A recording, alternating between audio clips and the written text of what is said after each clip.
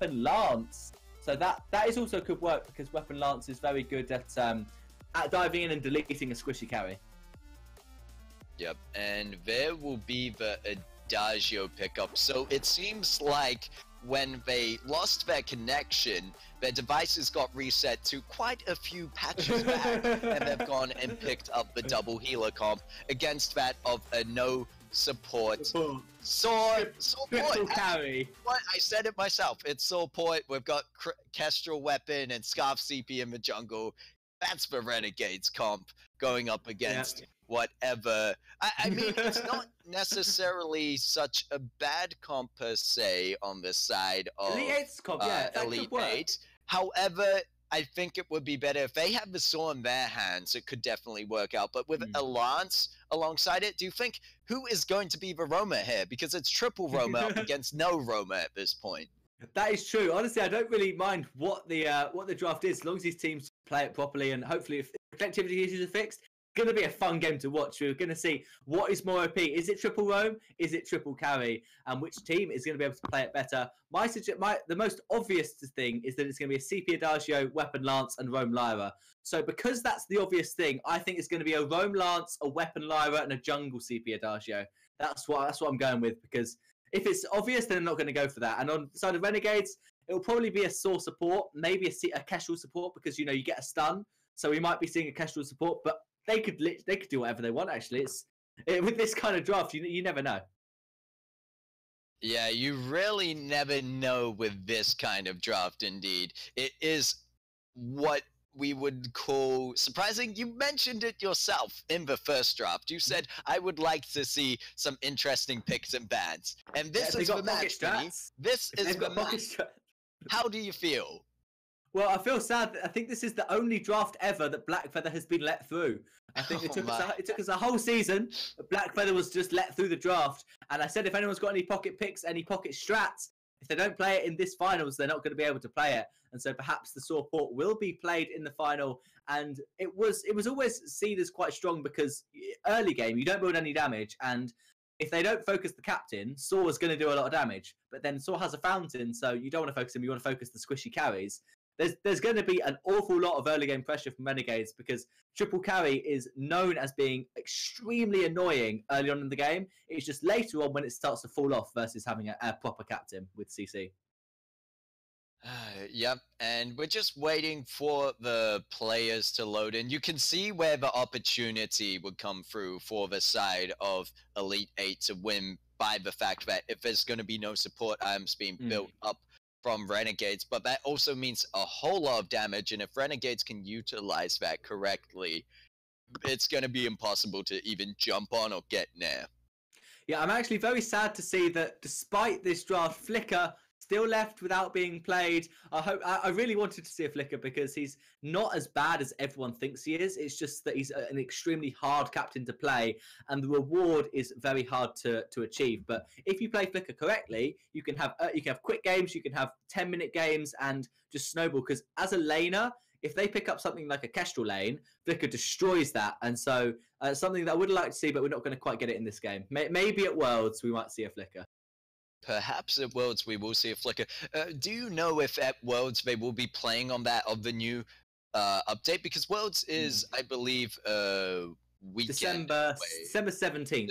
A month away, actually. So I could imagine they'd be playing on that, the new patch, and it'll be interesting to see go through as to all the changes that go through, because we talked about, as we casted challenges this week, all the new changes that made such a huge impact into the heroes we saw come on board, as well as the item pickups. And then jumping back to this weekend has been rather I say it too much interesting, but it is what it was, because going back, we see the constant Rhyme and Blackfeather focus, but Rhyme being allowed through in quite a lot of today's matches, as well as the Saw pickup coming through. So it's going to be something to look forward to, that 2.10 update being played for Worlds, and how the pro teams adapt to that, because we saw how challenges thought about it, and you could see that Alpha is still on board as a very good jungler, and it is in their patch notes, they said we're looking at longer team fights.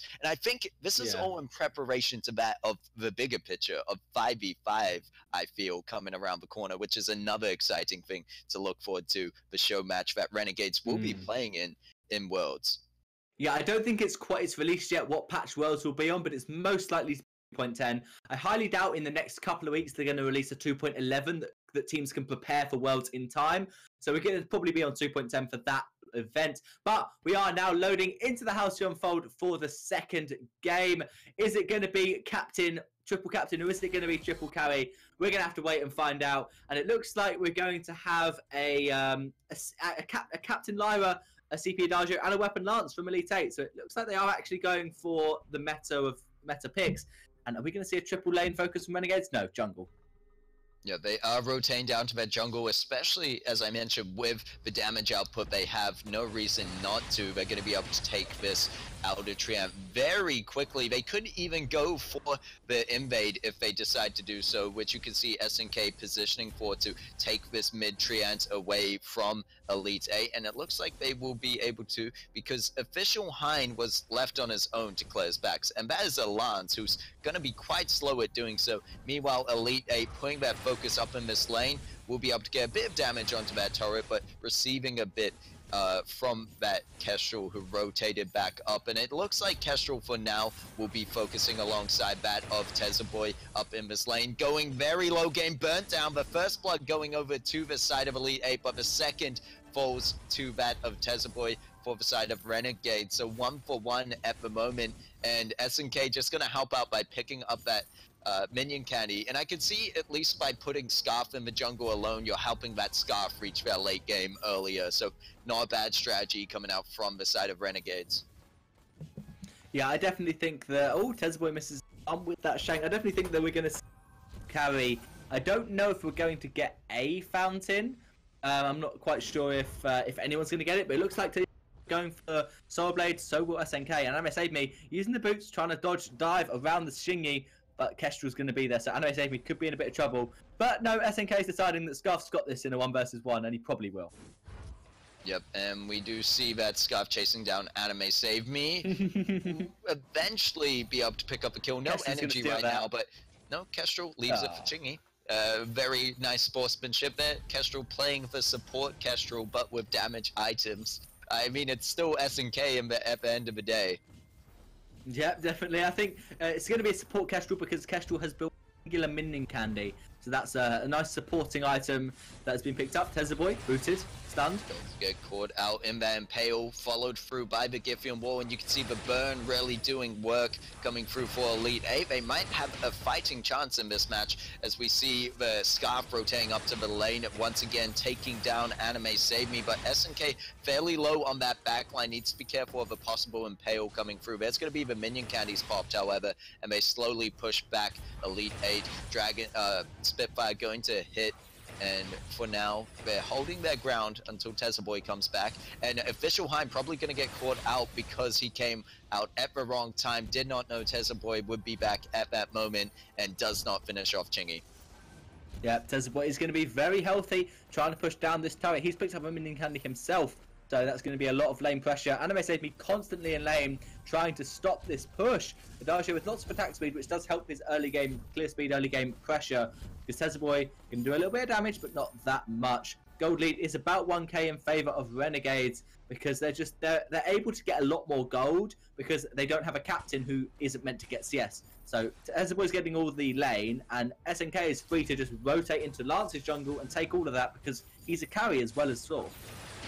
Yep, and we see so much damage coming down onto Official Hein, but they're not able to finish him off. The heal coming through from Anime Save Me on that Lyra will be enough, but Adagio walking into the line of fire next up, and Tezaboy just going to continue to keep these stacks as he pushes the lane, and a double kill for that of Chingy. the emo coming through from SNK, and they will find that Crystal Sentry rotating down into that jungle as they go to steal away the tree amp. But they want turrets. They don't want Sentry. We'll get the turret, as you mentioned, and SNK gets taken down, but they do manage to help take down that of Official Hind before they die.